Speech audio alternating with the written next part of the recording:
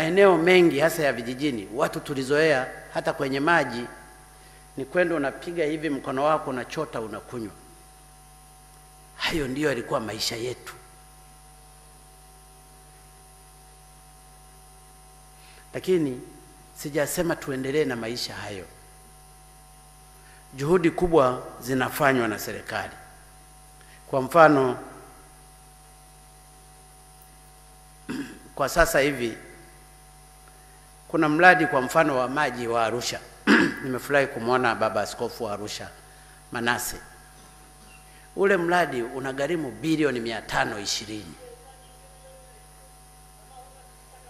ambao utakava maji zaidi ya 100% kwenye mji wa Arusha na miji mingine inayotoka pale. Na kazi zinaendelea, vitachimbwa visima virefu zaidi ya 52.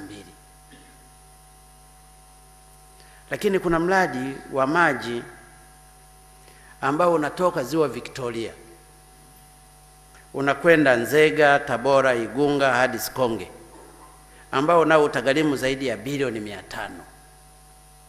Kuna mradi tena wa maji kwenye miji 27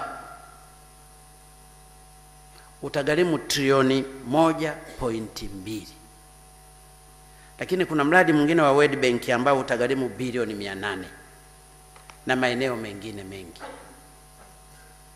Tatizo tulilokuwa nalo ambalo tumelikuta, miradi mingi ilikuwa haikamiliki. Unapeleka miradi kule haitengenezwi. Na ndio maana tukachukua hatua, mainjinia wote wa maji warudishwe kwenye wizara mama, ili kusudi wao wanachukuliwa hatua. Na ndio maana sasa hivi mmeanza kuona miradi imeanza kufufuka. Ule mradi wa Lindi ulienda pamoja na mradi wa Chalinze. Contractor ni yule yule. Kubwa tulilolifanya, tulikosea sisi tuliompa mradi ule. Yule hakuwa contractor wa kupewa kazi. Na ndio maana waliompa mradi ule, waliokuwa waziri wa maji na nini, hawapo serikalini. Na ndio maana simaka saa nyingine mwe mnaniombea kwa sababu ninafanya haya kusudi maji yapatikane.